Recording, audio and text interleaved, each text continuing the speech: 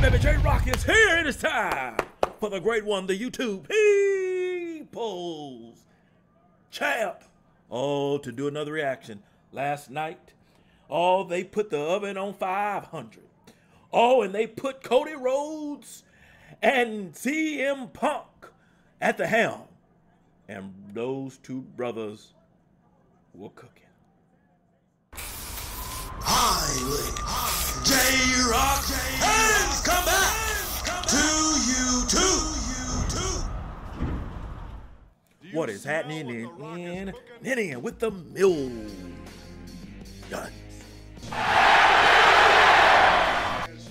And millions of J-Rocc fans from all over the world. That's right, baby. J-Rocc is here. Man, we're about to check out this. Woo, this promo. This might be the promo of the year right here. And the year just started. I don't know if there's any other promo that we're gonna see for the rest of 2024 that's going to be what we saw last night. And how AEW have both of these brothers on their roster, considering the type of vulgarity and language that was allowed in AEW on TNT, and how these two didn't have a promo. I won't ever understand it. Won't ever understand it. They just go to show you, you can have some promos without the vulgarity, brother. Without the cussing and the swearing, you can have a good promo, all right?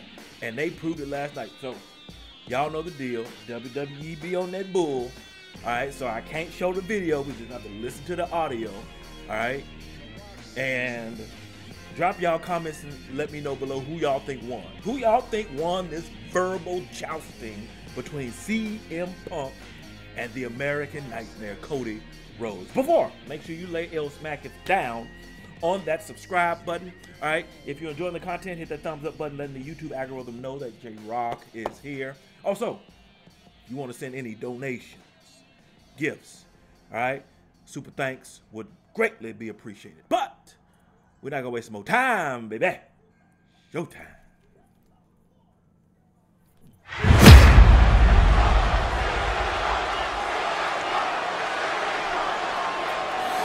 Oh boy, here we go. These brothers were cooked last night.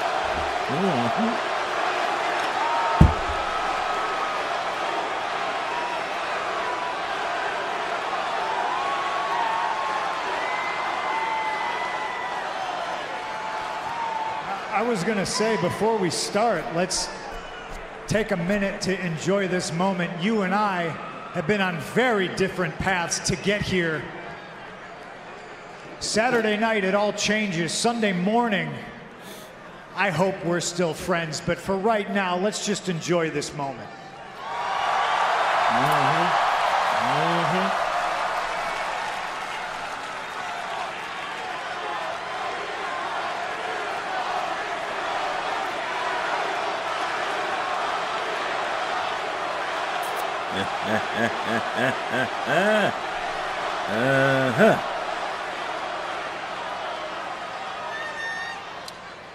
So, Nola, more specifically, CM Punk, what do you want to talk about?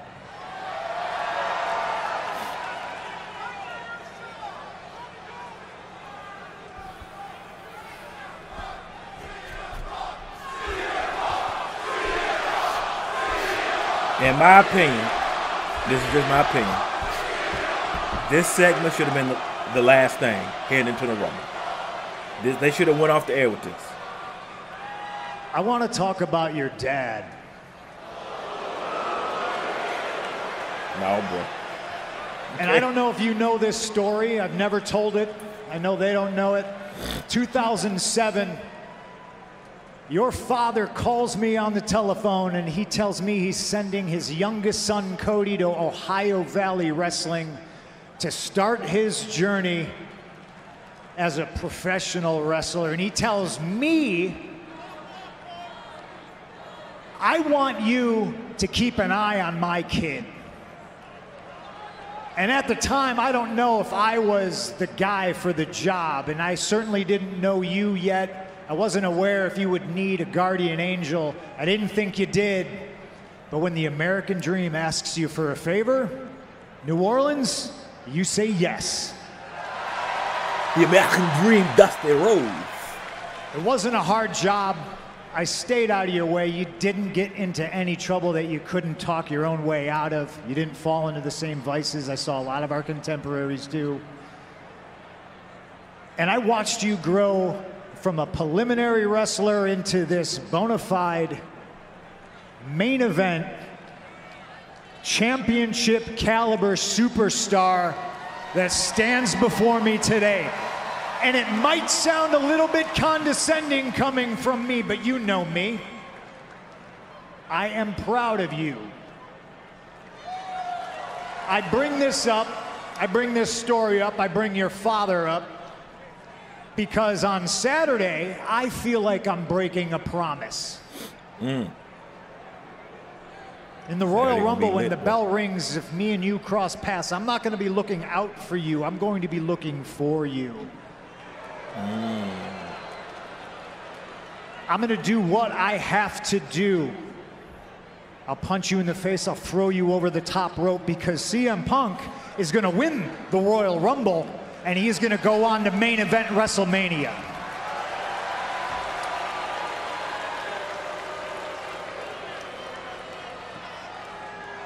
You're not alone in that feeling of you being someone who is talking to me but thinking about him. I work with countless legends and luminaries and dignitaries in our industry: Freebird, Michael Hayes, Bruce Pritchard, Triple H, even Mr. Heyman. That when they see me, they can't help but see the American Dream, Dusty Rhodes. Not the American. It's a very large shadow. But I think you know well that I have done everything in my power since I left here to not just be in the shadow, but to be the light in the shadow, to subvert expectations on my own last name and be my own man. You're talking about OVW. You're not lying. I showed up to OVW, folk-style wrestling experience only, no matches under my belt, a complete nepotism hire. And there you were, CM Punk, who had toiled on the independent scene for 10 years, who had made a name for himself. You could have treated me poorly, and you did not. You treated me like a peer. And after that, we became friends. And that's what makes all of this so bittersweet. Is because in the Royal Rumble, there are no friends.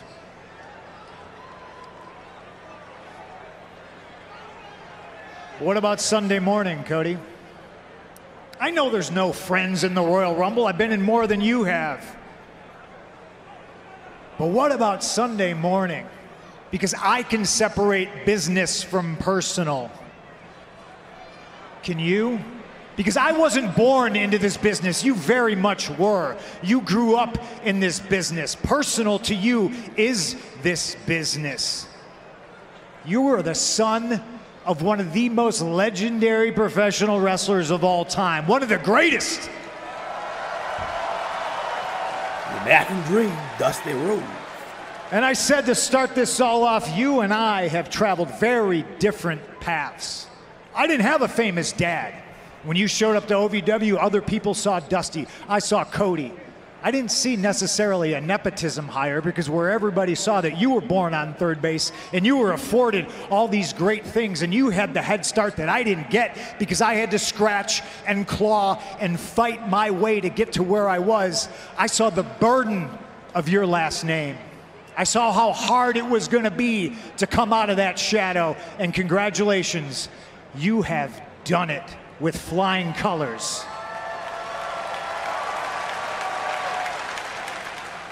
But for all our differences, you in a very nice, expensive suit, me and what I wore to the gym today. Two very different paths, one very, very similar goal. I didn't have the famous dad. I didn't have the American Dream, Dusty Rhodes, son of a plumber. Global international heavyweight champion, superstar wrestler, recognized on the streets, dined with kings and queens. How's the rest of it go? Slept in alleys and dined on pork and beans. Alleys and dined on pork and beans. I didn't have the famous dad. My father was blue collar. My father was just a regular guy. He was an electrician, which makes it kind of ironic. I'm more of the American dream than you are.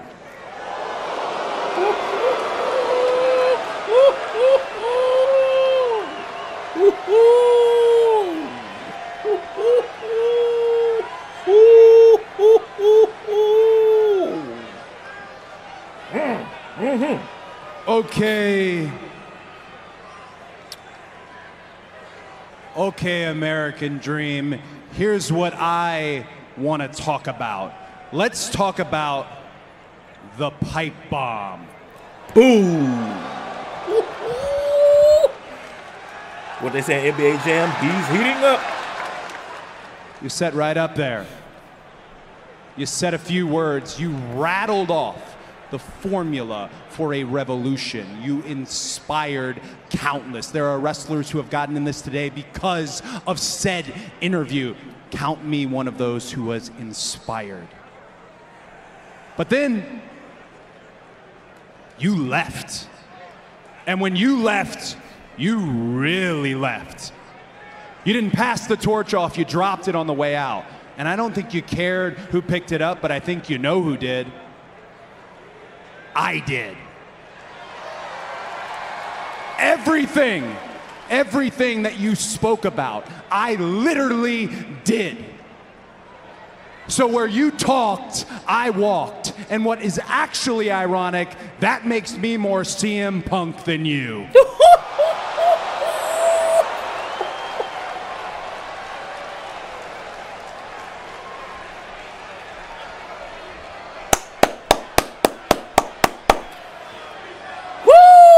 Pop, go to Weezer, say pop.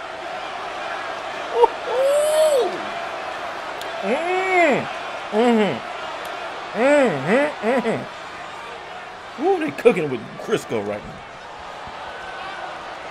Ooh-wee. Yeah, he said it.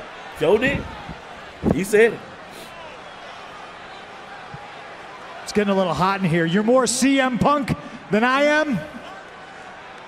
Well, allow me to give you the full Road to WrestleMania CM Punk experience. See, Cody Rhodes, you have carried this company on your back for a soul-crushing 2 years, and you're right around the corner and they hand you the cover of the WWE 2K video game. Congratulations, by the way. It's on sale pretty soon, I'm sure. And right when you're about to cross the finish line and finish your story. Oh, wait!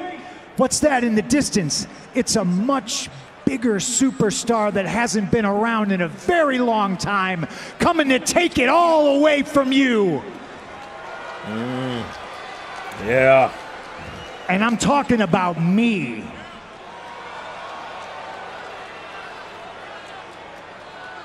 There you are, looking out for me again. You might be right.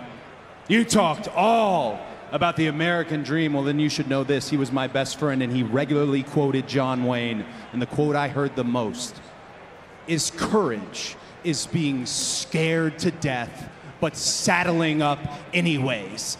You may be right, but I have only one direction I can go. I have to go, and that's forward. And that's in the Royal Rumble. That direction goes through you.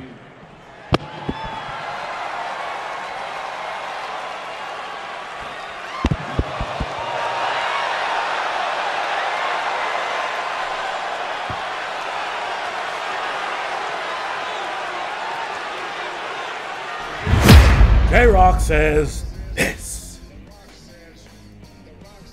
Woo! Hey, look here.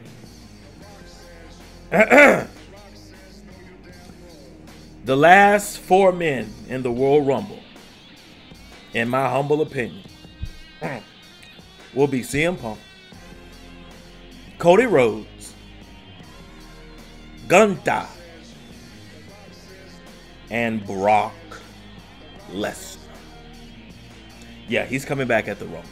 I can feel it. I can feel it in my bones. I don't think Rock is going to be in the Rumble. Some people think he's going to be in the Rumble. No. I don't think he's going to be in the Rumble.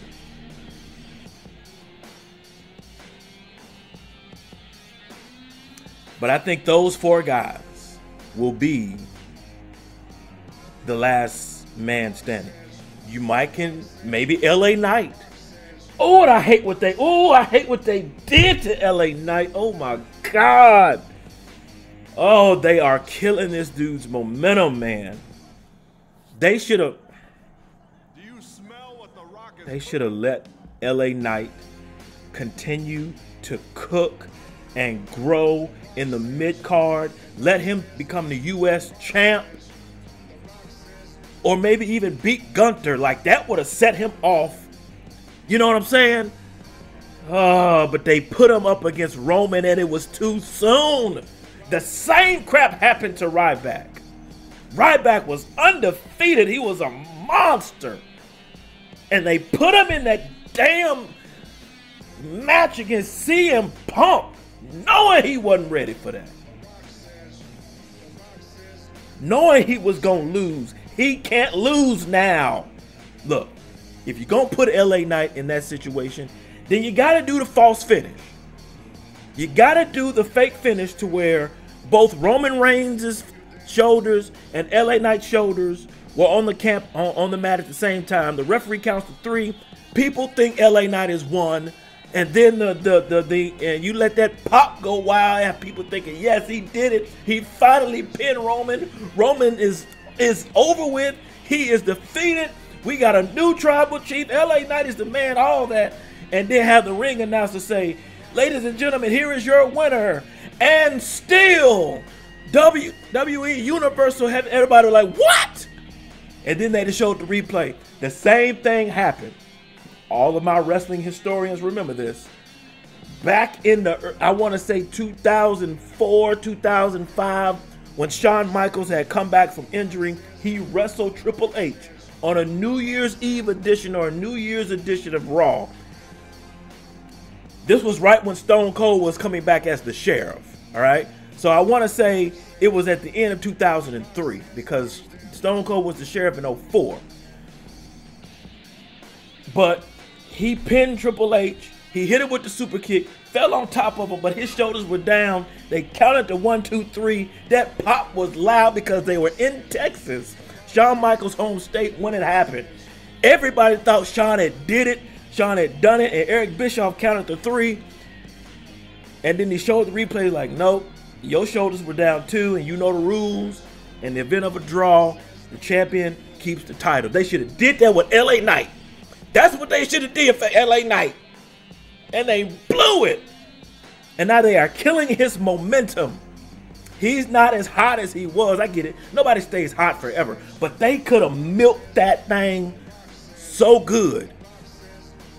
Let him become the U.S. champ since he's on SmackDown. Let him hold that title. Man, they had to do that crap, man. Instead, they put the damn title on Rey Mysterio. I ain't mad at that. Okay? Rey is a legend, but come on, man. You can't do that. Oh, I don't know how I got to that. Anyway, back to Punk and Cody. Brothers were cooking last night. Brothers were doing their thing last night. And I just can't wait for Royal Rumble. It's going to be interesting to see. Will there be anybody from SmackDown in the ring? AJ Styles. Well, I don't know if they'll be in the Rumble because they're in the Fatal 4-Way match. So I don't know if they'll make it to the Rumble. I don't know if that match is gonna come on before or after the Rumble. I don't know. Who knows? Maybe they'll keep it. Here's what I'm thinking, okay? Here's what I'm thinking. We all know Roman's gonna win. Like it's a foregone conclusion, right? They want him to break Hulk Hogan's record. Roman wins, right? The hand of Roman Reigns is raised in victory. And he's in the ring, you know, gloating, I'm the man, you know, you got the bloodline with him, and he was holding up the ones, you know, all that. And then all of a sudden you hear, if you smile, what the Rock is cooking. Oh my God. I'm getting goosebumps thinking about it. It ain't even happened. The idea is making me go nuts. And he comes down to the ring. And he goes face to face with Roman Reigns. We all want it. Now, I'll say this. The Rock, no, I'm a big fan of his. For those of you who don't know, you know, right? J-Rocc is a big fan of his. He's in his 50s now, all right? I think, and this is just my opinion, I could be wrong, but J-Rocc believes that the build-up to the match will be better than the actual match itself, because Rock ain't been in the ring in years. The last time he had a match, what was that? WrestleMania 30 something, where he had that little 6-second match against Eric Rowan. He ain't done. And I don't even know if that's not considered a match because he didn't go full throttle. The last match he was actually in was WrestleMania 29 when he lost to John Cena in New York. But bro, I don't know if the match is going to live up to expectation. I don't think the match will be as good as the build-up because Roman is going to have to carry a lot of it. Hell, he don't wrestle very often anymore himself, unless it's like on a house show or something. But yeah, I don't think the match will be as good as the build-up to it. Because you're putting a guy that age in that spot, and he hasn't been in the ring. I mean, yeah, The Rock is in great shape physically, but as far as wrestling, I know he had a knee replacement, knee surgery or something. I don't know how well his body's gonna hold up like that, man, because you're jumping right back in there in the main event at WrestleMania. I know he did that against John Cena at WrestleMania 28, but keep in mind, he did have that match in Survivor Series, and he was much younger than he is now. So we'll have to wait and see what happens, how they do this. It has to be one-on-one, can't be a triple threat. Roman has to plant his flag as the tribal chief by beating The Rock at WrestleMania. Because, I mean, at this point, that's really the only match that makes sense. If they were going to let Cody win, it should have been last year. CM Punk against the Roman Reigns. I think CM Punk versus Seth Rollins is a bigger story, considering how he came back and, you know, their verbal jousting they've done. But man, all I know is this: the Royal Rumble is going to be hype. It's going to be huge. I ain't never looked forward to a Royal Rumble like this in a long time, real long time. And so, what surprises does WWE have in store? What surprise returns? I'd love to see Big E come back. I don't think he's ready. That neck, man, that just he was riding high at the time. But we're gonna have to wait and see what surprises they have in store for us. Now, here's what J-Rocc needs from you guys. I need your comments. I need your thoughts. What you think about the promo? Who you thought won? Who you think is gonna win the Royal Rumble, men and women's? Will The Rock show up? Will they do that? How will that happen? Will they wait till SmackDown to do it? How is this going to all work out? We're going to have to wait and see. We're going to have to wait and see. But y'all know what to do. Post your comments down below. Let J-Rocc know what you thought of his reaction to this video. No rhyme intended on that line. If you enjoyed the Great One's reaction, hit that like button, subscribe, and share. Make sure you hit that bell so you can be notified when it is time to be electrified. Thank you for joining J-Rocc. Stay tuned. Next video. Mamba, GG, and Wakanda forever. If you smell what J-Rocc is cooking.